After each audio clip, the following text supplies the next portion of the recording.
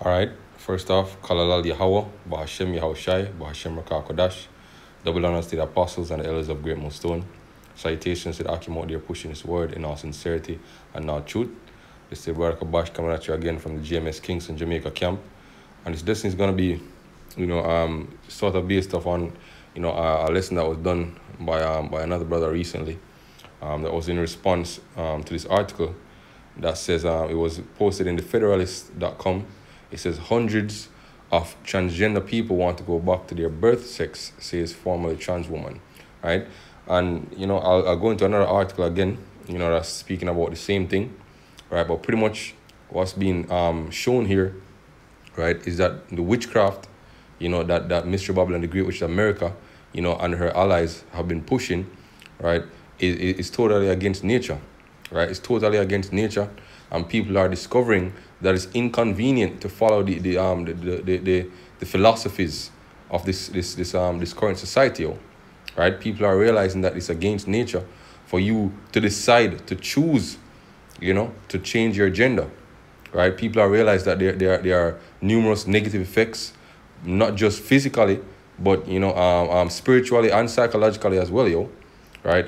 It has been proven, and shown many times that the highest suicide rate, among any demographic is among transgender people, right? And that's because a lot of them, right, realize that the so-called gender dysphoria that they were experiencing, would not go away or has not gone away when they went to their gender reassignment surgery. They realized that they still feel fucked up, right? They still feel the same way that they did before, right? And that it didn't answer any of the questions, And a lot of times, these are very young kids who don't even understand themselves, or don't even understand the way the world works, but Esau pretty much just pushes them, into this idea that, you can choose your gender and embrace your confusion, embrace your uncertainty, and one bag of nonsense, right? Before the person ever really gets to have an idea or develop an identity of self, right? You're being forced into this transgender mindset,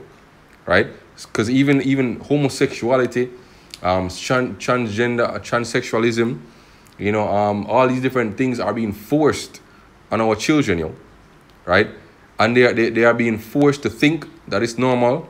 They are being forced to think that it's an answer to their confusion that they may have at a young age, which they label as gender dysphoria. But really and truly, what it is lies, right? And people are discovering that it is lies, Let's get into the article. We'll read a bit of it. It says, at age 17, Charlie Evans lived as a boy, binding her chest and shaving her head. A decade later, in 2018, she publicly stopped being transgender. In the years since then, she's been contacted by hundreds of transgender people looking to do the same. She recently told the United Kingdom's Sky News. The people contacting her tend to be around their mid-20s. They're mostly female and mostly same-sex attracted and often artistic as well, right? Showing you that a lot of them are mentally challenged, right? Not properly mentally developed, not properly emotionally or socially developed, but being forced to go into a particular mindset, right? In the past decade, the United Kingdom has seen a 4,500% increase, and that's not a typo, in girls identifying as transgender. Why? Because it's being pushed, right? That witchcraft, that idolatry, right? That message, that vibration is being pushed out there, to the media, through the through education, through music, through entertainment. All these different things are being pushed through social media. So this vibration is on the population, which is why people have been increasingly choosing to be transgender, right? This is not the natural, what you call it, evolution of thinking of a population. No, these things are socially engineered, by the higher ups, right? It says Brown University last year tried to repress the first major study looking into rapid onset gender dysphoria as a social contagion, right? That seems to be affecting especially girls. Why is that, right? There's a reason why the serpent went to Eve, right? Females are easier to deceive, right? It says, after a recent public talk, Evans says a young woman with a beard approached her saying she also was working on returning to living as her birth sex. This young woman said she feels shunned by the LGBT community for being a traitor. So I felt I had to do something. And that's crap, yo. Right? So just because you want to know, return to your natural state, which you done messed up already, right? You're being shunned by the LGBT community. Why? Because they only push abomination, yo. Right? They only push you to go toward the left side, yo. Right? So it says Evans is starting a UK charity, the Detransitioning Advocacy Network.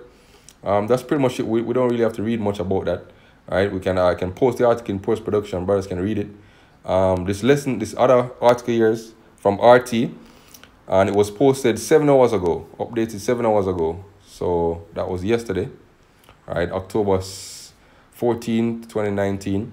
It says it's an assembly line. Detransition man says parents encouraging kids to become transgender are guilty of child abuse. And I second that sentiment, yo. That's absolutely right, yo. That's absolutely right. Let's get into the article. It says a man who lived for 8 years as a trans woman before detransitioning has called out the child abuse from adults who encourage transgenderism in kids, saying it's an abhorrent interference in their natural development. Right? Born male Walt Hare began transitioning to female at 42 years old. He lived that way for 8 years before realizing he had been a victim of childhood abuse and began the process of returning to his birth-assigned gender.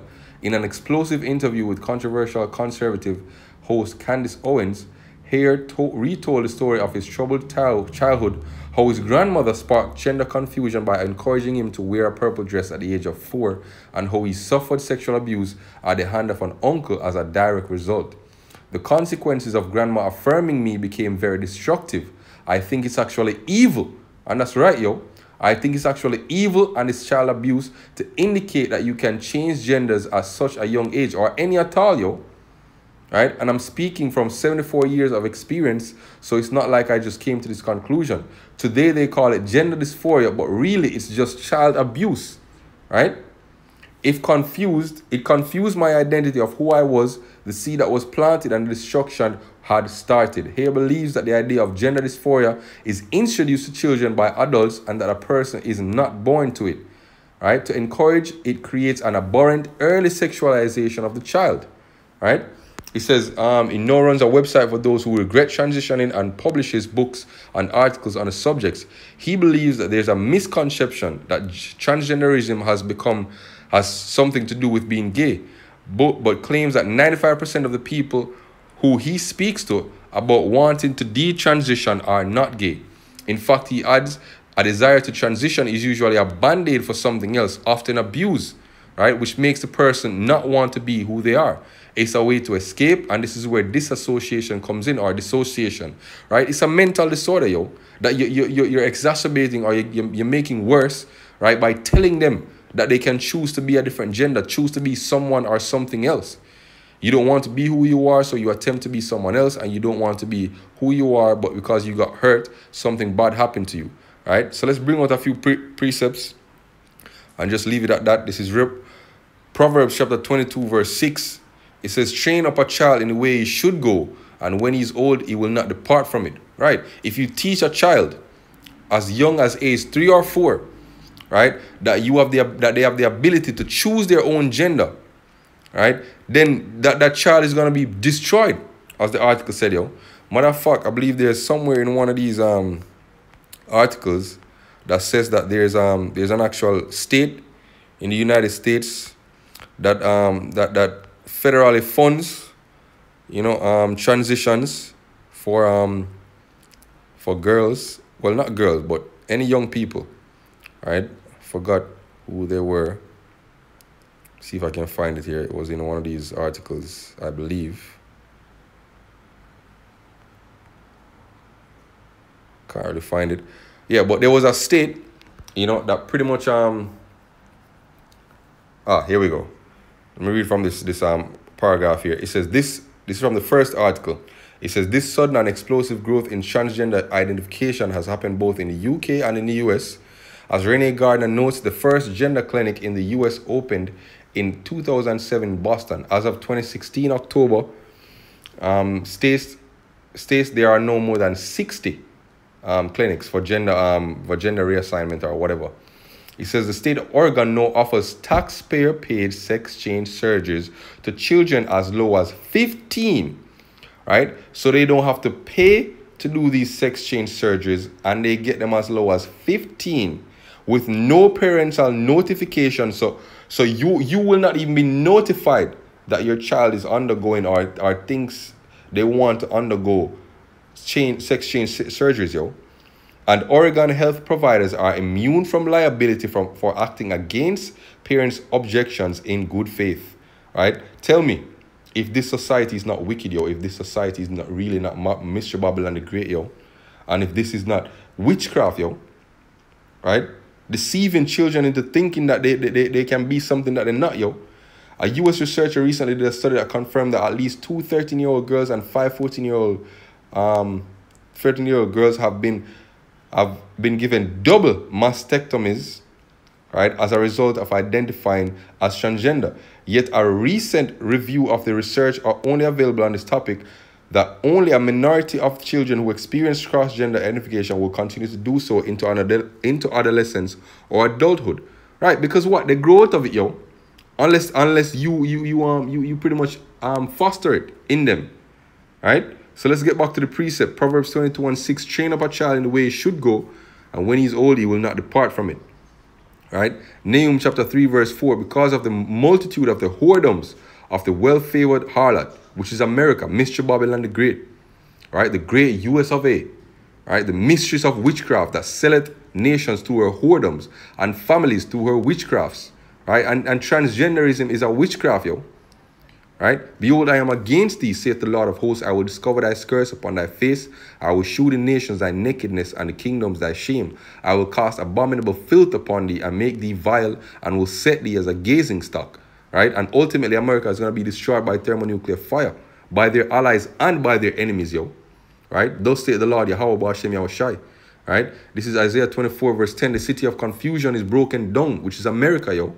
Right? Babylon, the word Babal, which we'll get into, means confusion, yo. Every house is shut up that no man may come in. Revelation chapter 18, verse 1, and after all these things, I saw another angel come down from heaven, having great power, and the earth was lightened with his glory.